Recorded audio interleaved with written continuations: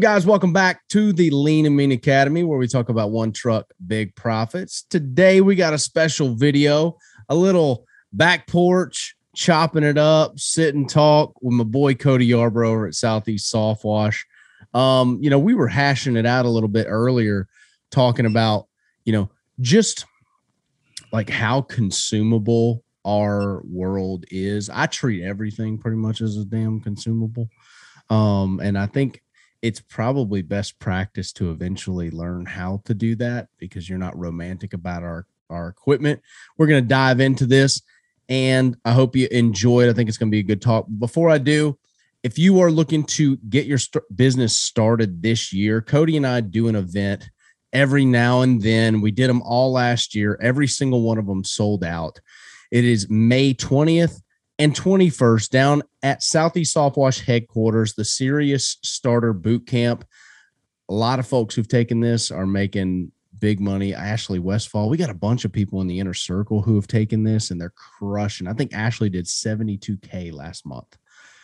She started with us in 2021 at Serious Starter, the first one. So, guys, get your tickets. It'll be the first link in the description, first link in the comments. It'll be 2 days with Cody and myself talking about technical, safety, chemicals, application, cleaning, and a day full with me of marketing. All right? So, get your tickets. Do not wait. It will sell out. What up, Cody? How we doing tonight? Hey, you've been on this back deck before, right? We've been here before. Bro, smoking cigars. It's a good time. It's a good time. You had it all redone. It's beautiful back there, man. Yeah. We were talking about consumables earlier, all the way down to your pants. Like the bleach is rough, man. It's gonna destroy everything eventually. So we try to make our stuff last as long as possible. But I love what you said. You don't get all romantic on it. Can't love it. You can't love it too much. That's one of the things I see, especially with new guys, right? Is they're always trying to, they're wanting to buy the perfect example, the 12-volt head, right? The little, the replacement head. They think they're going to take the head off and replace that. And it's because they're romantic about these parts, and they're romantic about losing them. But I'm going to tell you guys, everything's under pressure on a pressure washing, soft washing skid, obviously. And you're always dealing with corrosive chems like bleach, acids, all kinds of stuff. And it's always surrounded by this stuff all day, every single day. Everything's going to go bad. The damn truck you keep it in, okay, is going to go bad. that bed of that truck is going to rot out if you don't keep up and maintain it. Cody, talk a little bit about this mentality that we see, the romanticism about everything in the game, all their parts and equipment. Well, I think it stems from kind of a lack of perspective, because a lot of guys, they jump into pressure washing. It's just one of many potential entrepreneurial ventures they could kind of dive into. And a lot of guys are used to their tools lasting, forever. If you've got a toolbox with wrenches and stuff like that in there, it's basically one and done. But these tools that we use, they don't last forever, like you said, because of the nature of the chems, the nature of just wear and tear and being around chemicals and wet and pressure and electrical and all that kind of stuff. So you can't fall in love with it. And if we keep the right perspective, it really helps me to just look at them as consumables, because we were talking a second ago, there's not many businesses that you get away with as little, we'll say, money spent to keep your stuff running. A good example is like lawn care. That's a good segue over. It's a kind of a cousin industry for us. If you took the same amount of money and started a lawn care business, I guarantee you'd spend probably 5x, 6, 7x per year to keep that trailer's worth of stuff running. It would be all the time. And so if we scale it back and look at that pump that goes out, right, or your pressure washer every 2-3 seasons, I just replaced the whole thing. I just changed the whole thing out. That 12-volt pump's like a perfect example, because we get that question a lot. Hey, can't you just replace the little head on the top? Well, yeah, you can. But the problem with that is there's definitely some wear and tear on the electric motor itself as well at that point. And so I could be saving $85 instead of replacing the whole pump by just buying the head, or I could be gambling and losing because it's going to go out anyway in 3 weeks. And so I've cost myself a head plus the time and the pump anyway. So the way me and Aaron and any guys that have been around, and any Pierce, Aaron's brother, what does Pierce do? Pitch it. Oh, Pierce will throw stuff away. Pierce don't care if it's good. Pierce is an animal. Okay. He's a rent, like he's even more consumable than me, bro. Like his rhetoric, you know, you and I are that Pierce boy. Don't tempt him with he has a pallet of hoses. A pallet. He goes, they go bad, throw them away. I go, don't you replace them? He goes, hell no, we ain't stopping. He goes, I ain't got time to patch that. I ain't patching that. I ain't staying here tonight and patching it. Grab another hose, plug it up, let's go. That's how he operates. Right. And it's very how do I say this? It creates a lot of freedom, peace of mind. Yes. If you can get there. And that's kind of what the message is as a whole tonight, is like, how can you get there? Because I know that I have what we're talking about in me. I grew up where you grew up. Okay. I know that I'm going to fix everything. Yeah. Okay. And then you screw the head of that pump on and it's not quite lined up. The diaphragm's not quite lined up and you pinched it. And now it's spewing everywhere. Now you've wasted like 2 hours on your weekend and it still don't work. It's not going to work. And so it's just like, how do the guys get to that point? I know we can't save everybody. I also know that everybody don't want to be saved. Okay? That's true. Everybody don't want to be saved. Some guys, they like living in the shed, tweaking on it. But, you know, tell me how you feel about that. Why is that such a sticky place for people? Well, another good example. We had a guy that had a trailer. He's semi-local. He had a trailer for a year. And he made, I want to say he told us he made like 182,000 with that trailer. Dude killed it. He's great at marketing. And the next kind of end of that season, or maybe it was the first of the next season, he was like, hey, you know, my pressure hose is kind of wore out. I was like, yeah, let's throw it away. And he could not believe that he was going to throw these two coupled together 100-foot hoses, 200 total. I said, man, you've drug it across 50 miles of driveways. You're going to pitch that at some point and just buy another one. I'm all about throwing something out and replacing. Now, you know, you don't want to just throw things away for no reason, but you've got to do a quick calculation. Is it worth my time? And the answer is probably no. And you get rid of it and you replace it because it's quicker to change it than to fiddle with it for 2 hours. And here's where I want to encourage you guys. Get your mind to understand there are more valuable uses of your time than even if it's 45 minutes, right? If it's 45 minutes and you could replace it in 5 minutes and it's something you do kind of once a year, then just change it out and take all that mental energy and put it into your marketing. That's what you need to be doing.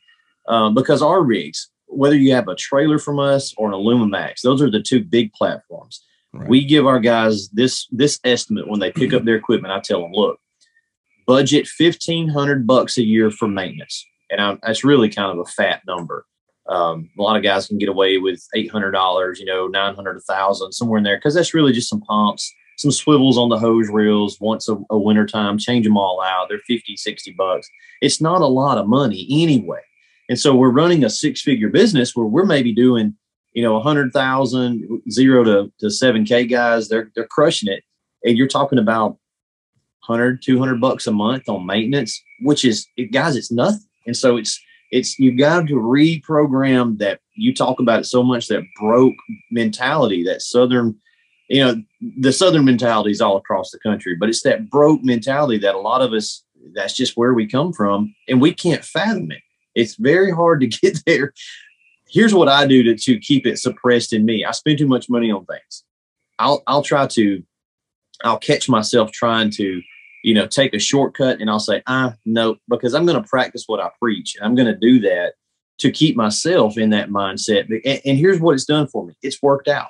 It's made me available to do all these other things that make me tons of money instead of looking at these little things right here. It's crazy. And that's so interesting. You know, and I talk about it so much is because it's still in me. Okay. But I'm aware that it's in me. Right. I don't think that you can eradicate that thing. I don't think you can. I've thought a lot about that, But the fact that I'm aware means that now I can combat it. And I'm like you, like I just got a motorcycle over here, and I got a buddy who has a friend, and he's like, hey man, just take it to JB. He's good.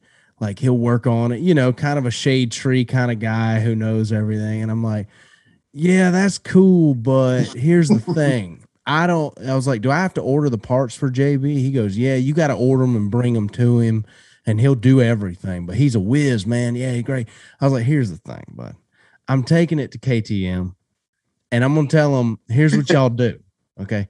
Y'all put everything on there, and it runs amazing when it leaves here. That's it. Right. I don't care what you call me. If you're doing something crazy, I'll approve it over the phone. All right. I don't want to have to deal with ordering the parts, hoping I got the right one, because I'm not super understanding of this bike. Right. All right. Praying that and hoping they can fit me in, all this stuff. No. They got a system down there. Okay. They got an appointment. They take you in, they intake. I tell them, do everything. They go, cool, we'll look it over. We do a diagnostic. It costs $300. I don't care. Do the diagnostic. You know what? I just thought about this.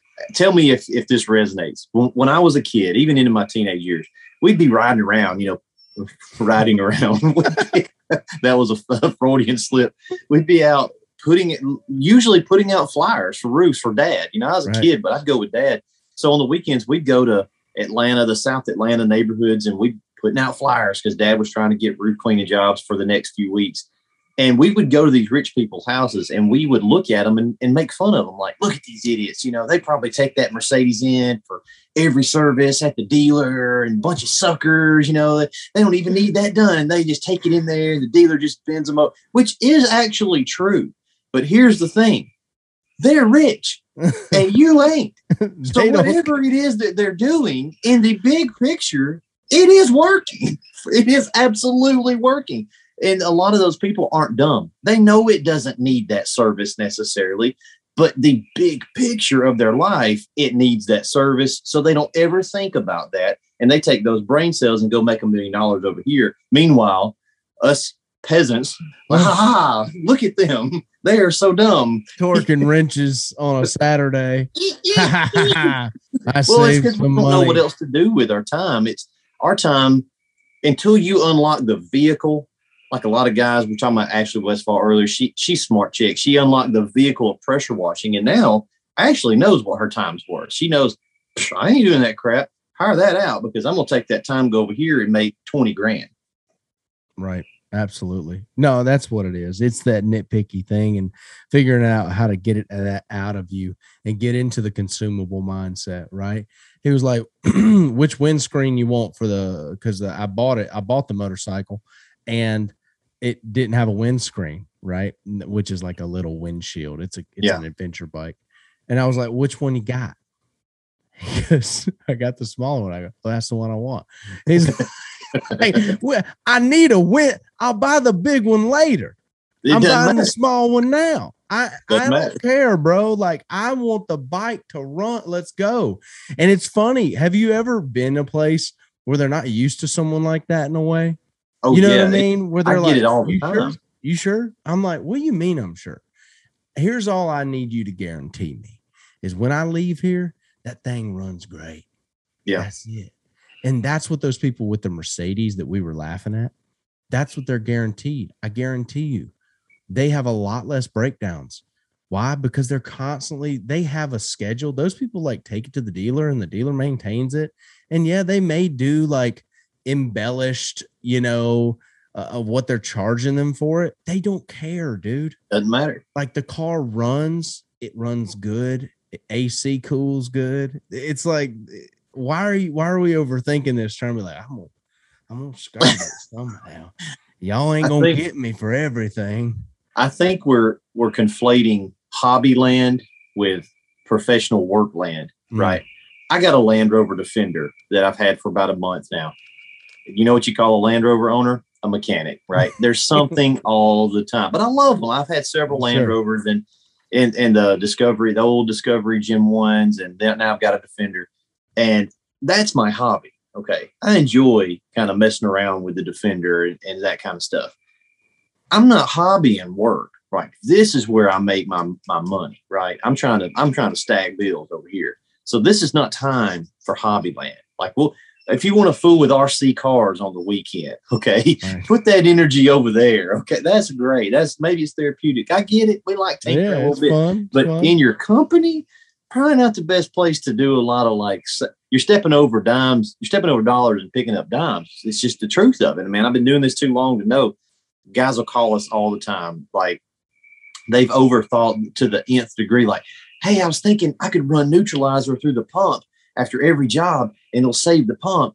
And I don't have to buy, maybe 1 or 2 pumps a year instead of 4 or 5 pumps a year. What do you think? I said, yeah, that's great. You're going to spend 5 times the money in neutralizer than you would have in pumps. Go home and be with your kids and throw the pump away or use it as a paperweight. Totally. Like I always, and here's how I used to get myself out of this, right? What you were talking about overspending is that I would just go on Amazon or wherever I was probably before we knew each other. I'd buy like 5 pumps. Just be done with it. I'd be like, I'll spend $1,000 tonight. I'll spend $1,000 on pump. They don't even really need them. They're going to go bad, but you're just like, oh, I'm going to get myself out of this damn broke mentality, by God. I'll put my money where my mouth is, and that's how you got to do it. You almost got to spend your way out of it. You do. To where you start getting a little loose with them dollars. But I will tell you, that's how Pierce is. Pierce is loose with them dollars, bro. He is not scared. He'll boom, $5,000 here, bam, 2, boom, boom. I'm like, dang, P, you got a lot going out. He goes, I got a lot coming in too. That's right. He's got the flow. There's a flow happening. When you constrict, there's not much going out and there ain't much coming in because you too tied up changing the diaphragm. That's 100%, man. And if you've got your finger on the pulse of your business, see, I know that. I make tactical, quick decisions at the shop. I'm like, hey, we need that, boom, buy it. How much is it? Don't matter. I know roughly how much it is, and I know it's not going to affect the P&L because ask Emily, I want to know that P&L number all the time. Where are we at for the month? At the first of the month, and I track it all the way through the month. And then this is the last week of the month. No spending, all sales, rake it in because I want to close a profit every month, every quarter, every year. That's how we make money, right? But if it's something piddly in the shop, now here's where I'll think about it. If it's a mezzanine, $65,000 for a mezzanine, right? If it's we just put air conditioning in the shop 2 weeks ago. That's about $35,000. But I know that the guys need air. It's hot as crap in there. You've been in there in the summer, and the productivity goes down, and it's just hot. Well, it ain't going to now because it's 70 degrees in the shop, and everybody's happy. Productivity goes up. So those decisions, we're going to make a little more calculated decision there. We got a pretty decent work truck. It's a 2012 F-250. It's got some quirks. But I don't, I'll run that truck 2 years and I will park it and leave it and go buy another one. I'm not going to spend a lot of time on a truck I gave $13,000 for. Is that a lot of money? It's kind of right there at the line, but I'm going to get my money's worth out of it. And I just probably just leave it somewhere or let somebody work on it. If they fix it, they do. I've moved on with life at that point. Right.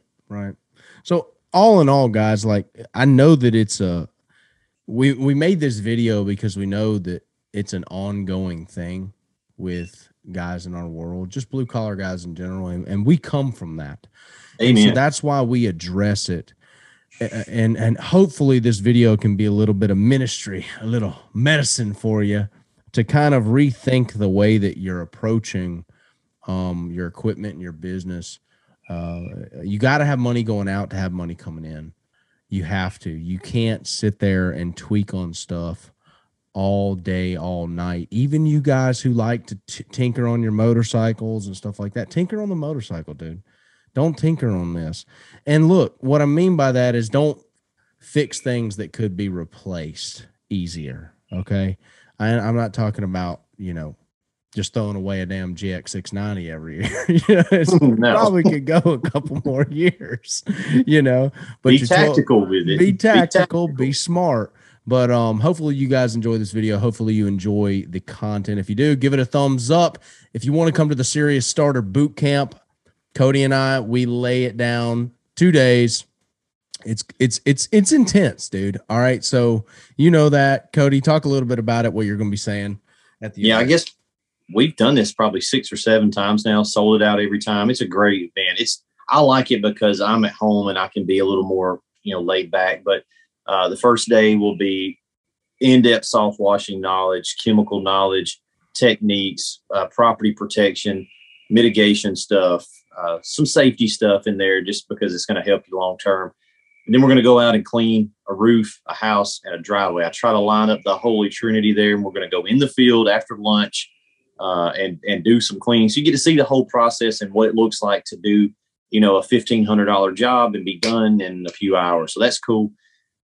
Saturday, the next day, Aaron goes in there, and I've heard Aaron spiel several times at WashCon and just several times, and I still learn stuff. I still leave late. I don't really feel like I know a lot anymore. So it's a lot.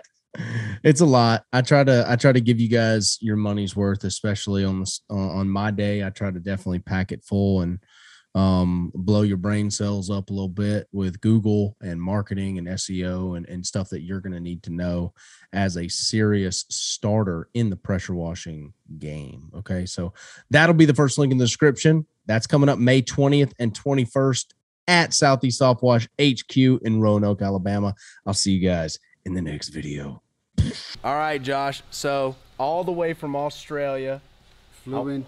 That's right. You flew in? I flew in. Bro, flew in for the Serious Starter event.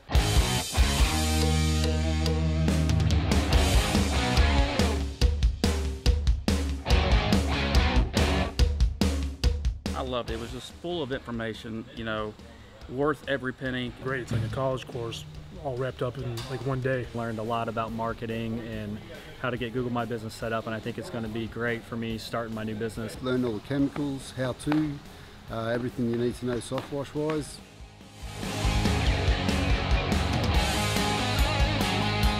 Now I feel like I'm a year ahead of the game now. Dude, honestly. Awesome. In all honesty, the system works, it makes sense, and it's everything, the recipe for everything to succeed, I think.